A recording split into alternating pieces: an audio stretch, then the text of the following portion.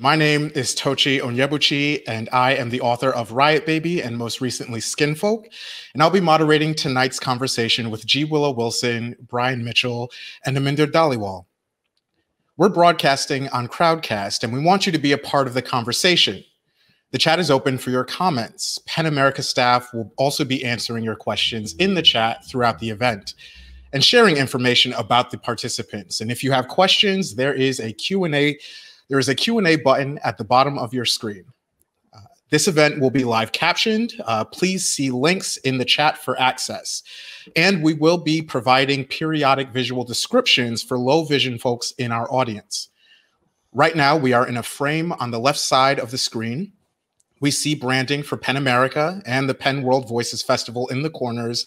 And there's a chat with lots of folks on the side where people are telling us where they're watching from.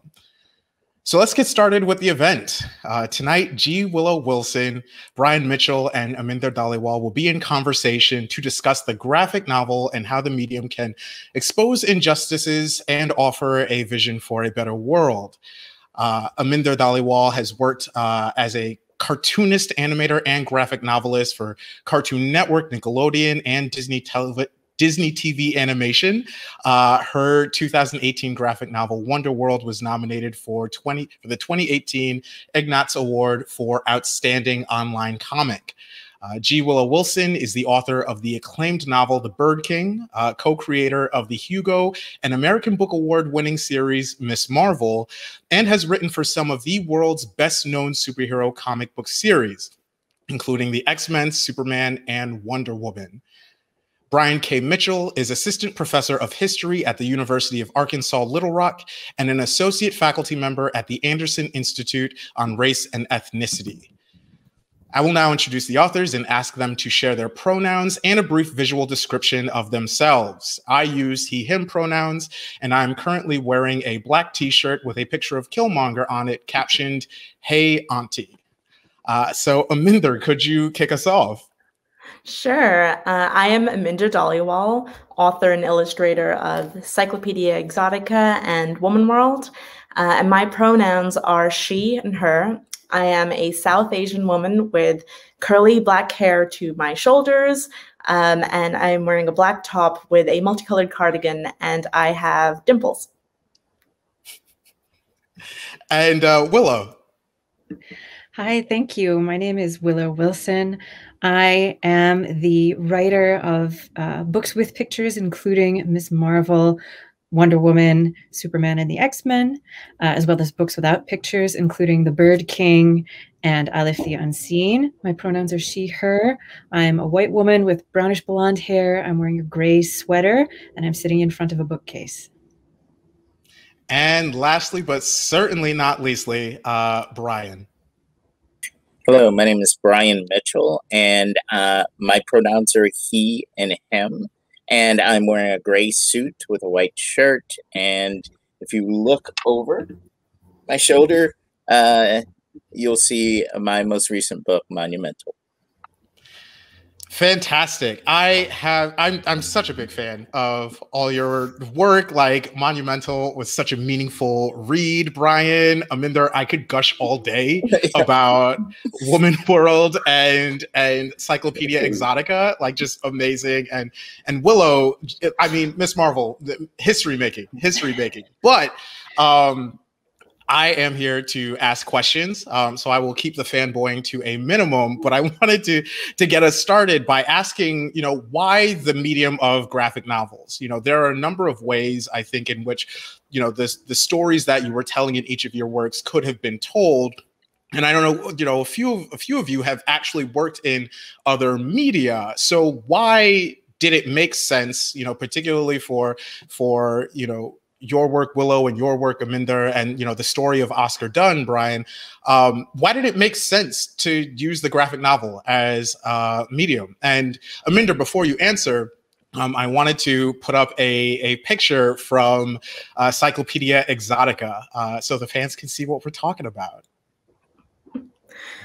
Sure, yeah. For me, you can see an image here from Cyclopedia Exotica. It's a panel right from near the beginning of the book where the characters who are Cyclops are discussing how in a two-eyed world, the Cyclops is marketed a two-eyed look. And so they're walking past this panel where this character has gotten eye surgery. But for me, the reason I chose to get into graphic novels is because I've grown up being an artist. I've always drawn. That is just how I express myself. There are times where I could probably spend twice as long trying to write an expression rather than just draw it, because that is just how I see things and how I communicate. Fantastic. Brian, and before you answer, Brian, I want to put up a slide from Monumental.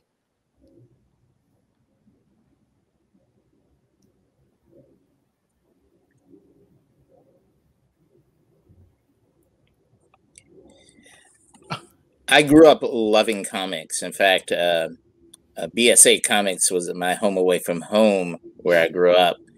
But when I became an academic, everything turned to this very academic writing. And I discovered about 2 years after I completed my dissertation by looking at the dashboard. And there was an author's dashboard that the university used so we could map who's looking at our work.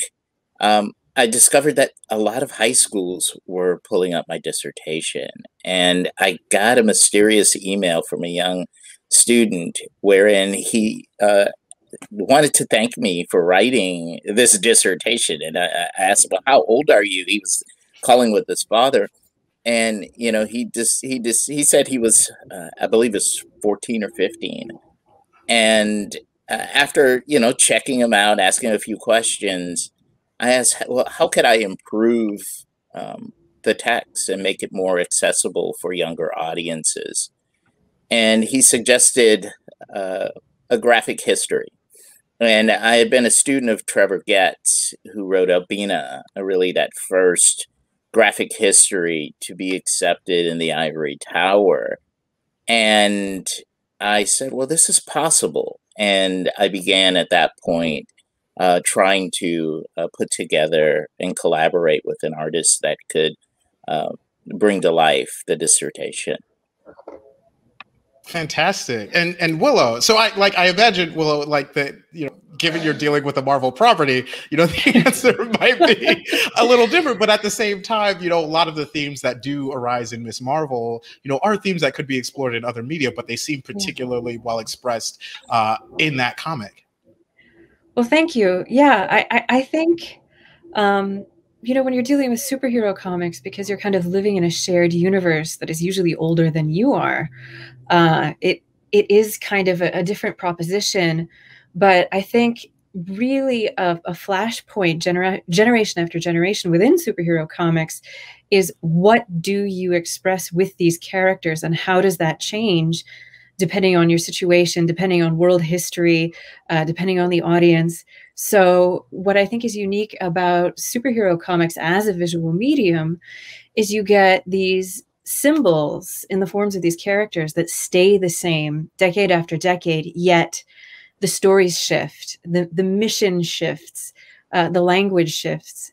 And so to me, you almost get a kind of very tidy visual history of pop culture through superhero comics, because you can see that evolution both in the stories that are being told and in the art from decade to decade through the lens of these characters that are the closest things to collective mythology that we have in pop culture in the US.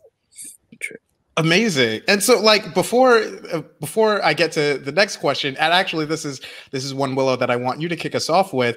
I want to see a quick page from Miss Marvel. And the question that I have, sort of spinning off of what you've just said, is that all of your works seem to deal in one way or another with the theme of heroism. Now, whether this is, literally in costumed form, or, even in more sort of domestic settings or more sort of quotidian settings. And so I was wondering if you could all speak about heroism, in your work. And is this something that you think consciously of? Is this something that you grapple with? And how do you find it's best expressed in the graphic novel medium? And so, Willow, if you could start. Yeah, that's a great question. I think for me personally, being a hero often involves making choices that are not easy or simple or even obvious, and without expectation of reward, simply because it's the right thing to do. I think that's something that's especially compelling to people in times of great change, when that path is not clear. And when just sort of doing what you're told, or doing what's always been done, or maintaining the status quo is not necessarily the good thing or the right thing. And so there is no clear path forward. You have to kind of hew it out of the rock.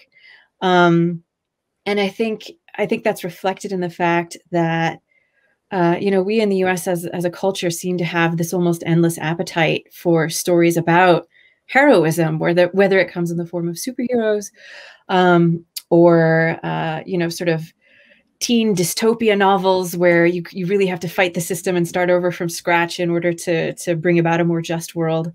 So I don't know, on a conscious level, I'm not sure that I set out to ask some grand question like, what is a hero, or how can I sort of add to this conversation? But I think because I like a lot of people these days spend a lot of time thinking about the big issues, what went wrong, how do we fix it? I think the question of heroism comes up subconsciously, whether you kind of mean it to or not, because we're all kind of called upon to make difficult choices. It's hard to follow. Yeah. I want to ask sort of the same question of Brian, because Oscar Dunn is like a literal hero. This Reconstruction era, politician and legislator and just groundbreaking figure. And your graphic novel was the first time that I had encountered his name. So when you were telling the story, did you think of him in terms of sort of heroism and the things that he was doing at the time, or did his status as a hero sort of come about as a result of the way that you wanted to tell this story? It actually, there's a biographical sort of connection to Dunn in the graphic novel. I grew up sort of in the shadow of this figure who I knew was very famous. My family knew was very famous and very important to our history. But virtually no one else knew him unless you were a historian. You probably had never heard of Dunn. And the idea of being born a slave and being considered possibly for the vice presidency of the United States in a single lifetime is amazing. And the things that he was able to accomplish are just breathtaking. And the notion that people purposely tried to bury this identity because they wanted to ascribe an identity, and very much the way that people want to ascribe things to the cyclopses, or Miss Marvel, feels the pressure of being Islamic in a society where the majority of people are not. He's fighting an identity that's being placed on him. So this idea that African Americans could not or weren't capable of achieving, he becomes an icon-breaking figure there. Yeah, no, certainly. And so, like, Aminder, reading Cyclopedia Exotica and even Woman World, like in each of the stories, I felt like I was encountering heroes, but it was a more sort of domestic quotidian, like, let me make it to the next day type of heroism. So I was wondering if you could speak on, some of those situations that you put those characters in. That's really generous of you. I wouldn't call my characters heroes probably, but they are, yeah, they're everyday people. It's slice of life. It's just the little moments, and maybe that's what heroes are. But that's where I kind of find the fun and the joy of like exploring those worlds is like the everyday little moments, and not the big grand swings, just the daily life of these people in these different worlds.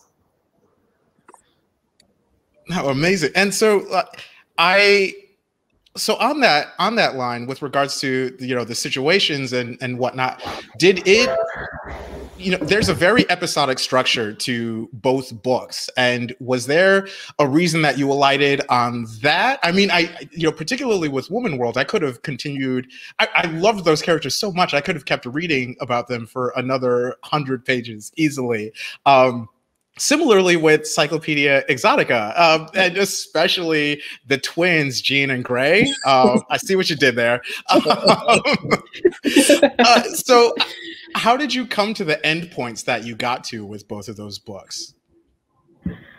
Oh, man. A lot of it was kind of like a feeling. It was because you're just like exploring these slice of life daily moments, and there is no real endpoint written into them structurally. But knowing that like these characters are better off having a good, probably tasty ending that kind of gives them a kind of a good feeling for the audience to end on. And it was harder with Woman World because I went into it without any sort of an outline or structure. But with Cyclopedia Exotica, I did kind of have an arc for each character. And it was more about, when I later would make it into a book from the online version, was how to put all these stories together and have them flow, and still get to that kind of satisfying ending in the same way. While online, I can like kind of just talk to my audience directly. It's in the book form, I had to like kind of try and imagine that with a narrative. So a lot of it was just like the artsy answer of like a feeling of what felt right. But I kind of knew where these characters were heading from the beginning. Okay. So like similarly, Brian, I don't know that it's a spoiler to say that Oscar Dunn dies, because he lived a long time ago. Yeah, 1871, he died. And he's not a vampire. Right. But but Monumental doesn't exactly end at his death. There's a little bit that, there's stuff that comes after. And so I was wondering why you felt it was important to include that in the sort of arc of his story. Well, first, I'd like to talk a little bit about Reconstruction, and saying that Reconstruction, an understanding of Reconstruction now helps students to better understand what we're living through and the importance of protesting many of the laws that are being passed today in various states, and many of the conflicts that are happening. It helps you better understand what happened on January 6th, and the importance of us making sure that we write that narrative, and we write that narrative as it happened, not an imagined narrative or a censored narrative. And this is extremely important that students know that there's a connection between the past and the present. And that's why there's that ending section in the book, and I don't want to give too much away, that sort of connects the past to the present. Definitely. And Willow, I guess it's sort of an inverse of the question. How do you figure endpoints in your story, given that this is a character that's very much ongoing? That's very much having a life after your, involvement. Yeah. I think that's the great hat trick of superhero stories, is that if when you create a new character, it happens to be successful, and I think Ms. Marvel is sort of like the 10% of the iceberg you can see above the waterline of many, many superheroes that kind of never made it off the ground. But there did come a point in sort of the first, what was it? I did 60 issues, me and Sana and the artist who worked on the book. So that's like 5 years of material. And at some point toward the end of that, when it became clear that Ms. Marvel was going to be one of the superheroes who sticks around, I kind of switched mentally from telling a story with a concrete beginning, middle, and end to stewarding this character into a place where her world was opening up in such a way that other artists and other writers could take this character and run with her and tell very different stories and take her in different directions and put her on different teams. So there was a big opening up, I think, that happened in like the last year, where we were sort of deliberately trying to make her horizons broader and broader, because it was like succession planning. I think if some people in superhero comics get a little bit territorial and they want to kind of kill everybody off so that nobody can play with their toys. I didn't want to be like that. Like I was thrilled that Ms. Marvel had found the audience that she did. And so I wanted to make that transition seamless and put as many tools out there for the next writer to use as possible. No, and she is thriving. She is. It's unbelievable. It really, no, it's been so wondrous to watch the growth of that character, of Kamala Khan, and also the way in which she's permeated the public consciousness. It's so inspiring and just cool and so wonderfully reflective of, the world that I think a lot of us recognize outside of our windows.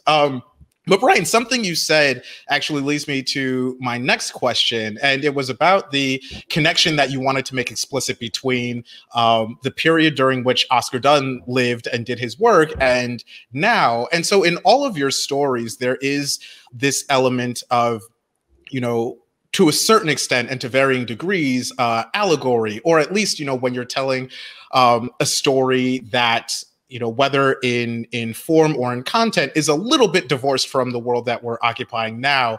And how do you maintain this balance where, you're engaging in social issues and you very clearly have something to say, but you don't want it to be buried beneath layers of allegory so that the message gets missed? How do you maintain that balance? And I guess, Brian, we could start with you. Well, it's a little bit different for a historian. I have to deal within a framework of facts and documents, things that we know happened and sources that are available to me. I always want to deal with a counterfactual, however. I remember as a kid, there was a wonderful comic called What If that proposes, alternative realities. And, I would love to have done a what if with Dunn. What if Dunn had lived and become vice president to Grant and then become president? That would have been fantastic. But I don't know how usable that would have been in a classroom. So I'm confined by reality, which makes me sort of envy Willow and Aminder and yourself, because whatever you can imagine can happen. And, I wish I could have that ability in graphic history. I might have to call up my editor after this panel and let her know about now this simmering Oscar Dunn alternative history idea that I might have to write now. But, Aminder, with the Cyclopedia Exotica, I feel like there is this trap that a lot of speculative fiction writers fall into, where they slot in one prejudice for another or one marginalized identity for another. It's like, this person, comes from this region of the world and they're the target of bigotry, but it's not really examined in the story world. Or it's like, these people have world destroying superpowers, but we're going to antagonize and oppress them, and as though that is, similar to, being non-white or, being non-Protestant, right? Shooting laser beams out of your eyes is all of a sudden, the same as being Black, apparently.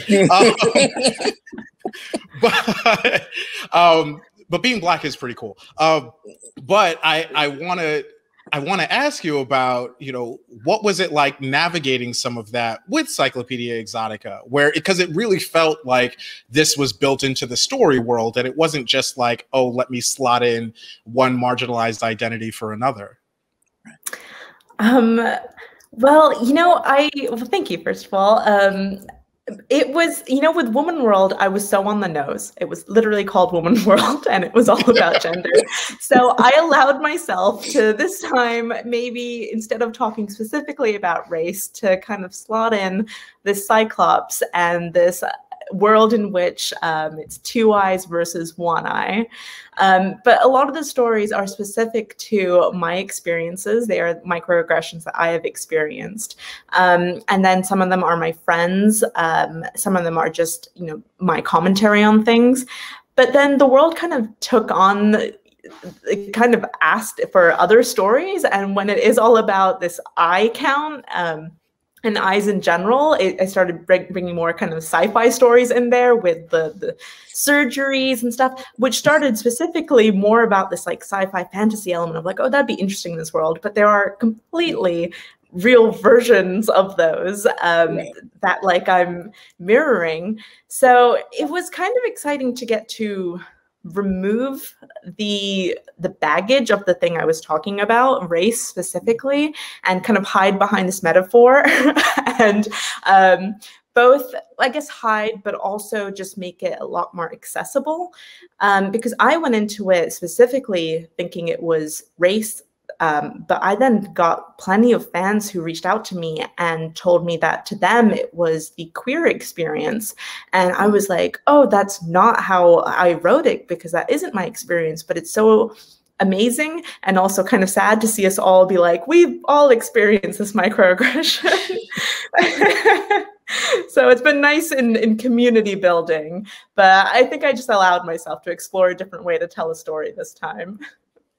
No, definitely. I mean, there were so many points that were absolutely on the nose. I mean, you have one character who's in I guess an inter-eye relationship. She's a cyclops and her husband is two eyes, and she's getting ready to give birth. And there's a two-eye woman who walks into the room and is asking her all these questions about cyclops anatomy and all these really invasive and personal questions. And, she's glad for the opportunity to educate this person on, all the different, the processes and whatnot and giving birth and what that's like. And then she asks the two eyes woman very basic question about her pregnancy, and the woman's like, "Whoa, that's super personal information. I don't even know you like that." And and like the way that resonated with me, I had to put the book down at that point. Right. I had to take a walk and return to it. So Willow, I guess a variation of this question is with Kamala Khan. You have a hero that's from a very different demographic background from the vast majority of not just the Marvel pantheon, but American superheroes in general. And how did you navigate making telling her stories in a way that felt authentic to her, without necessarily saying, okay, this is a book about being a Muslim girl from Jersey, right? It seemed, because I feel like it very easily could have been like, oh, all the villains are themed like that, and et cetera, et cetera. But there seemed to be this really cool balance where you had it, where it was just this Muslim girl from Jersey having these adventures and like being a superhero and growing into powers and everything. So how did you walk that? I guess if there is a line to be walked in that situation, how did you walk it? Very, very carefully. Ms. Marvel began as a very nebulous idea. When sort of Sana Amanat, who is the editor and co-creator, called me and was like, "Hey, you and I are the only two Muslim women working in superhero comics, like in the whole country. Why don't we do a book with a Muslim protagonist?" And that's actually it seems very specific, but that's a very big, broad category of people, because especially in the United States, in the United States, Muslim can mean a Black Muslim from Philadelphia. It can mean a first generation Muslim like Kamala Khan from a South Asian background. It can mean, like an Arab family that's been here for generations, like some of the Michigan communities, or it can be a white convert like me, who sort of is a relic of the 9/11 era. It can mean so many different things. And we had to kind of choose one person who was then going to carry the burden of representation for all of those people for all time. So it was a really big ask. And, you know, no pressure. Yeah, no pressure whatsoever. Ultimately, a lot of Sana's experiences informed directly or indirectly Kamal's experiences. But I think it was important to me and to Sana that this be a character who, no matter what your background, whether you wanted to or not, you would see a little bit of your own experience in her. And that's why locating her so precisely was important. I grew up in New Jersey, so did Sana, you know, at around the same time. So, you know, New Jersey was a very obvious place. And there are going to be things that you're going to face in that very specific environment that are going to be, some of them are specific to her being a Muslim girl growing up in that environment, and some of them are going to be more universal. It was important to have both of those threads, because as a superhero, she is kind of a symbol to her whole city, and then eventually to a much larger group of people. And, you know, I think the way that we get there, or at least for me, it was finding those bits of her particular experience that anybody could kind of pick up and glom onto, you know. And the way Sana described it at the beginning when we were still in development was, find whatever her with great power comes great responsibility is. Like let's do the Muslim version of that. And I'm like, God, I don't even know what that is. And then 6 months later, you know, I was trying to whittle this idea down to something that could fit in a word balloon. And it ended up being, good is not a thing you are, it's a thing you do. And that to me was the little nugget of sort of the practice of Islam that anybody could pick up and take with them. Kind of like there's little bits of sort of Christianity in Lord of the Rings that you can kind of pick up and take with you, whether you're an atheist or a Christian or anything else. So, you know, like on some level, again, it was a big ask. That's kind of what we were trying to get to, is what can we give you, whoever you are, that is portable, that you can take from this character and apply to anything in your life. Absolutely amazing. Yeah, no, it's so funny in so many of your stories, and even in the story of Oscar Dunn, you know, there are these characters that I'm encountering that are so different from me, in many ways. You know, Oscar Dunn having lived, you know, a couple centuries before I did, the world being slightly different at that time. Although, you know, how different, we don't know. But they were all, you know, all your protagonists, all your characters were incredibly relatable.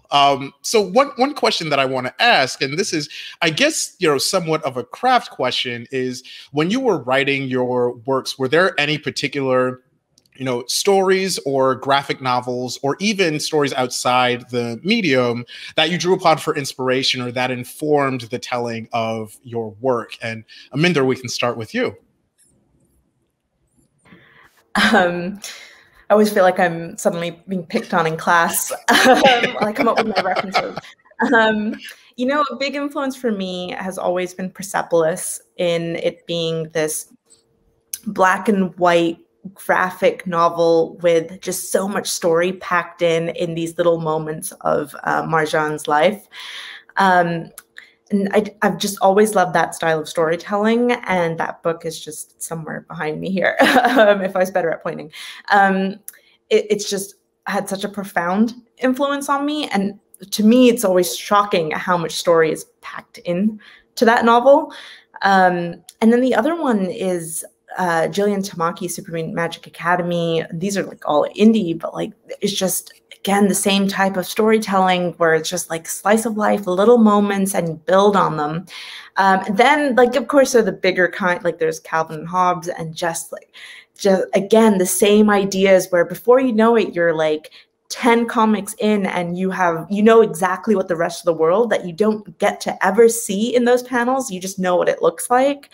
So it's comics like that where you can take an idea and explore it almost like you're seeing the seed of a brainstorm where it's just the single idea, and then from there has stemmed out all these different comics and all these little moments, because that's just how I work. that has really been inspiring, seeing that in other comics. So teacher, that is my answer for being called on first. Very, very good answer. A+.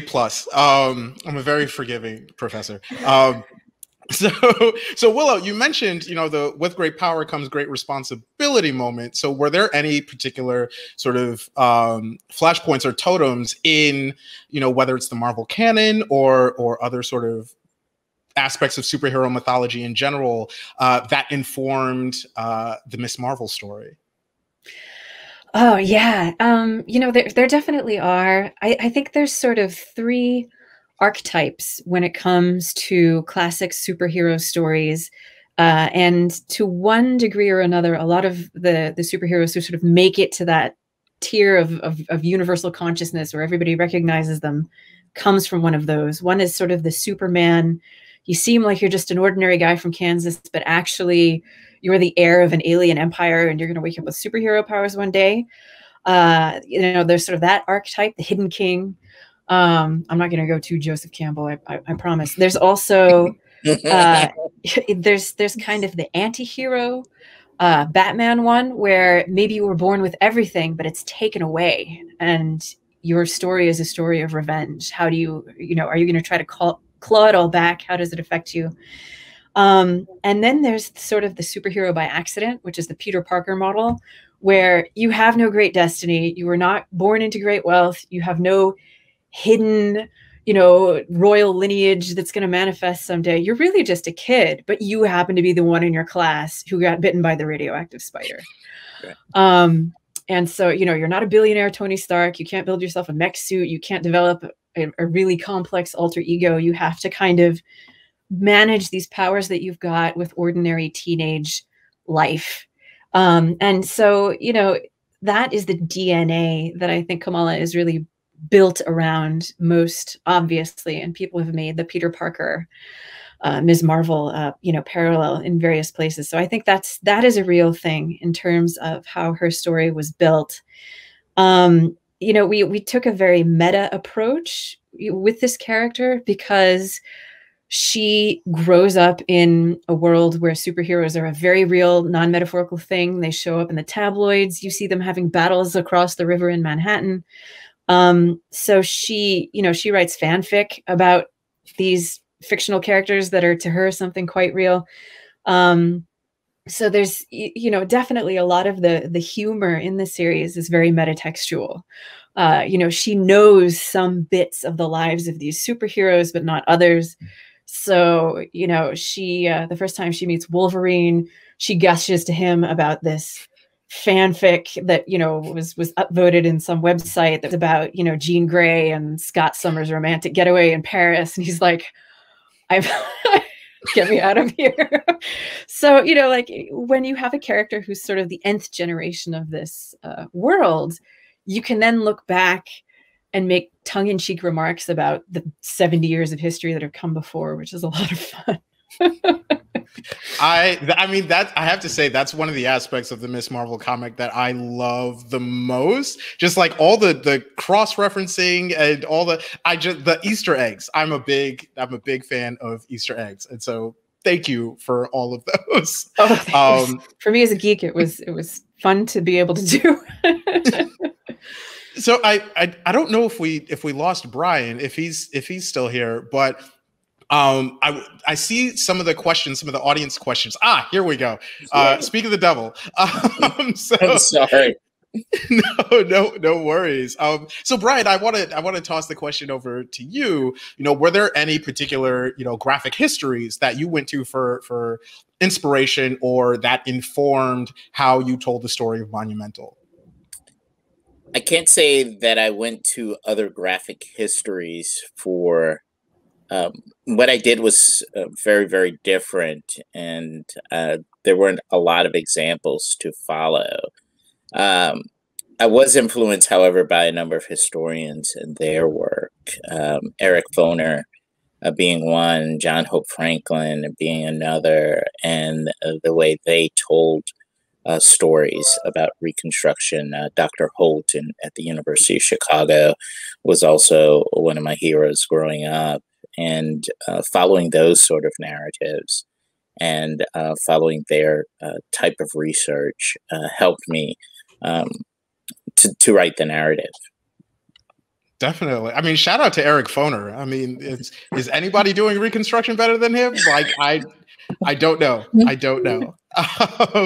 But we're starting to get some audience questions, and so I want to ask the group one of the questions, and this is actually something that I've been wondering about as well, not just in the context of this panel, but in the context of my own work.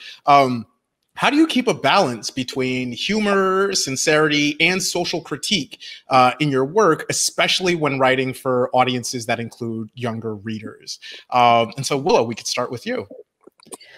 Oh, this is something that I actually had to revise when I realized shortly after Ms. Marvel launched that even though we'd sort of billed it as YA, people were reading it with their 7 and 8-year-olds. And at that point, I was like, okay, no guns. There's a gun in the first act of Ms. Marvel. And, so all guns were then gone.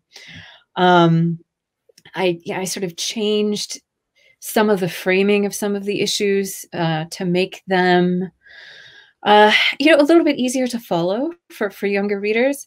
I think that was a sort of wake-up call for me because, I had done a very limited amount of YA before that. And I didn't realize that kids really like to read up. They like to read about people who are slightly older than they are. So if you're writing about a 15-year-old, it's likely that it's going to be read by 12-year-olds. If you're writing about a 12-year-old, it's going to be read by 8-year-olds. And that was something that would not have occurred to me until people started bringing their very small children to signings and things like that. So, I think it's something I'm not done learning, but it is a real challenge, I think, as a writer, to figure out a way to say things that will be meaningful to that audience and isn't just you kind of rehashing your own troubled youth. Because there is a difference. I think there's a couple of different ways to write for young readers. And one is like, this is catharsis for me. And another one is, okay, I need some catharsis, but how do I do that without kind of dumping a lot of stuff on these readers that they can't handle or can't relate to or can't understand? And only a very small part of that is language. I think some of it is, how do you break down the story? How many different components does it have? What's the takeaway? Is there something concrete that you're giving them that they can use in their own lives instead of just leaving it kind of gray and open-ended the way that you might be tempted to do for an older audience? And it is not easy to do. It is not easy to do. And I'm not always sure that I pulled it off, frankly. No, I mean, it's such an interesting space to live at the center of, especially when looking at younger readers. And Brian, you've spoken, explicitly about how Monumental is very much, in many ways, meant as a tool for younger readers, or something that can make the history, not just of Oscar Dunn, but of Reconstruction, more accessible to them. So I was wondering if you could speak a little bit about audience and about balancing those concerns of humor and sincerity and social critique in that work. It's funny that you use the word balance when we talk about history and African-American history. As a teacher, and I constantly have an influx of new students. So I'm able to critique, the state of what they're learning by the condition that they come, the amount of information they come to my class with. And things really haven't changed very much. When I was in high school, there was very little discussion of Reconstruction. I saw very few heroes like myself. I saw very few narratives that explained my condition in America. And students are often amazed when they get to college, and then they begin to understand how things actually got the way they are. And I think that we're starting too late informing children about their past and telling accurate narratives about history. And I'm thankful for 1619. And you hate to say you're thankful for the turmoil that surrounds something, but I'm thankful that they had the courage to do something like that, and that there's been this sort of vocal back and forth on it. History is quite often a perspective of what happened about the past, and only one perspective's been historically told. And if you only teach one segment of history, it's easy for people to imagine a world being one way when it actually isn't. So what I've devoted myself to, and a lot of my work lately, is making sure that narratives, and they're not just African-American narratives, but narratives of marginalized people are told. And America's a tapestry, and all these threads are within it. There is no typical American, you know, even though if we watch Hollywood movies, we would assume, you know, Tom Cruise is a typical American, or Brad Pitt is the typical American, or Aniston is the typical American. There is no typical American. We're all immigrants here, unless you're a Native American. So this notion that we should only have these patriotic narratives that enshrine us with heroes that look a certain way or from a certain background is important to dismantle that to have an understanding that we all contributed to making America great. Certainly. Wow, you took us to church.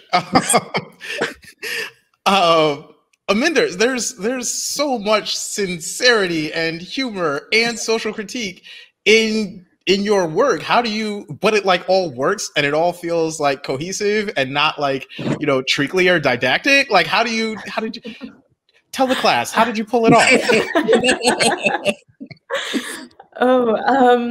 You know, I come from children's animation. That is originally, that's actually most of my day job, if it's not adult animation. And so I love speaking to younger viewers and then younger readers, because I think they understand so much more than we think they do. And so often it is just about simplifying complex ideas or pacing them out in a specific way, but everyone kind of gets to the right conclusions in ways that you just don't see coming. They're always smarter than you think, all audiences. And then in terms of like social critique and sincerity, I don't try to be preachy, but I don't think you can have any sort of good social critique without sincerity. And then I think personally, if true sincere moments are also usually quite funny. There are some of the dark moments in my life that like my go-to is making a joke. And so I feel like there is just humor naturally inbuilt to some like really dark or like complicated issues. So I feel like they're all kind of the same idea. And it's just kind of like how you lay them out. No, definitely. I mean, so many of the, I guess the micro stories, particularly Encyclopedia Exotica, read or like they had the structure of jokes. Like you can tell, like they were very like sincere and in many instances like emotional situations. But then there would be like the twist at the end is like, no, they didn't want the, you know, the dog because it was a black lab. They wanted it because it was the cyclops dog. Like, it's much so like sadder on my end when I'm not even laughing and I'm just like very seriously moving the panel around to see like where it should go and drawing a cyclops dog as well. I mean, I am incredibly happy with how it turned out. No, and I think the fact that you were able to knock it out the park. Yeah, and like you knocked it out the park so consistently throughout the book. Like it was amazing.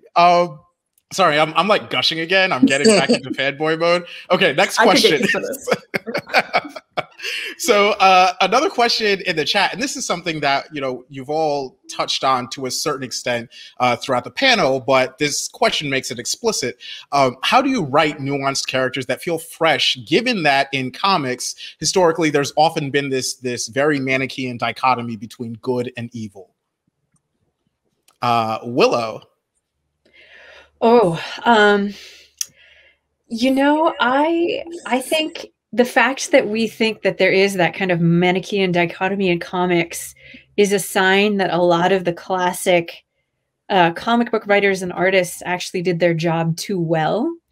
Because if you look at a lot of the classic villains who are still popular today and still causing controversy today, the reason that they stuck around and they became so iconic is because there's something deeply sympathetic built into their backgrounds.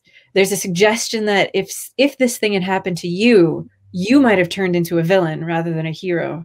And that's what I think makes them so valuable, is that they sort of, the outward face, you know, sort of the marquee image of these characters is like, yeah, these guys are evil and bizarre, and they have a twisted vision for the fate of humanity. They've got weird costumes. But, you know, when you get into their origin stories, there's something in there that will trigger some kind of empathy in the reader to say, hey, wait a minute, like, you're right, that is really messed up. And it's the fact that you agree with those people on some level that makes them compelling as villains.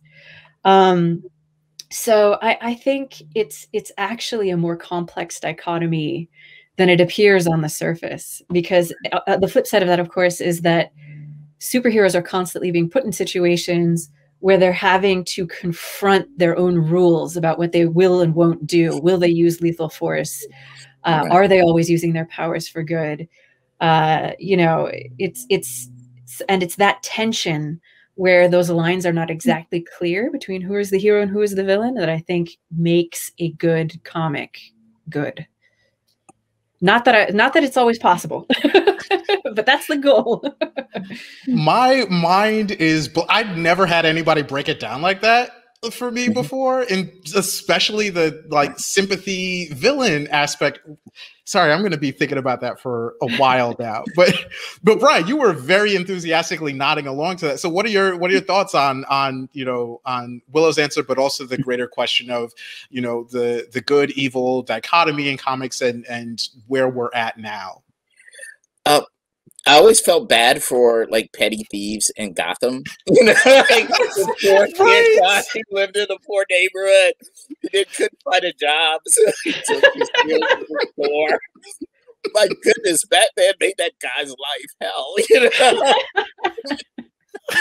know, it's much easier in my piece because I deal with. I mean, we're dealing with difficult histories. We're dealing with massacres. We're dealing with people that are withholding rights from the newly emancipated freemen. We're dealing with treachery, political treachery on a level that I guess we're seeing or we've seen recently in news stories. So I think it's a little easier for me than it is, you know, having to create this from nothing, from scratch.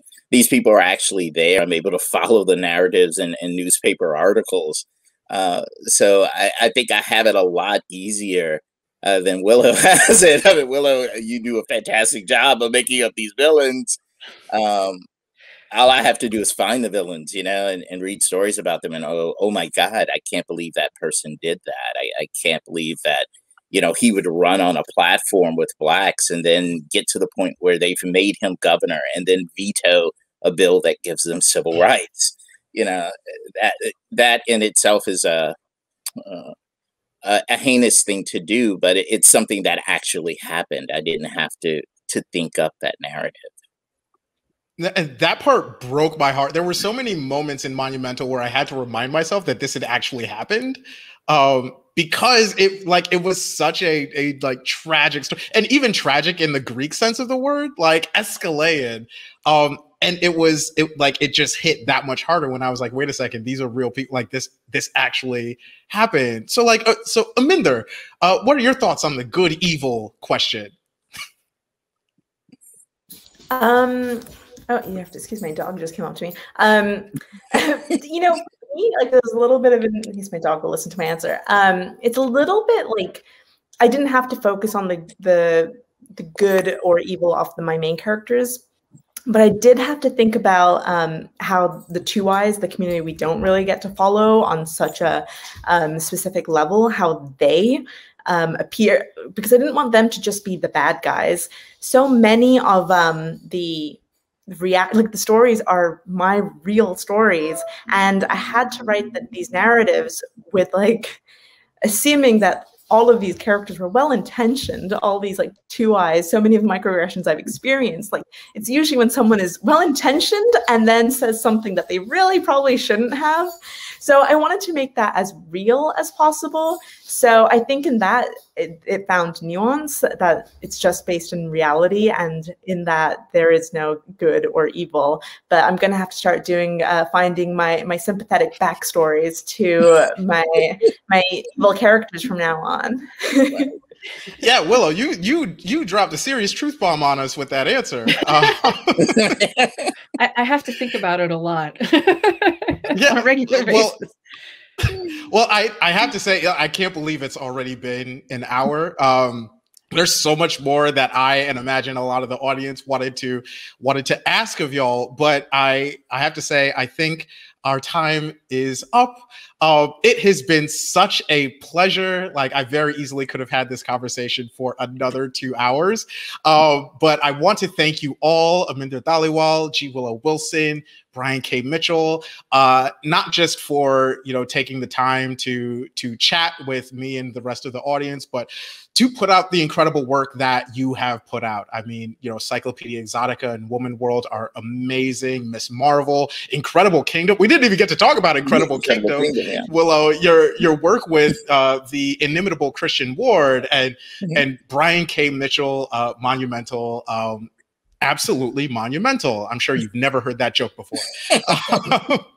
I also want to thank everybody at the Penn World Voices Festival and everyone at Penn America for making this possible. And with that, I want to wish you all a good night. Good night. Thank you.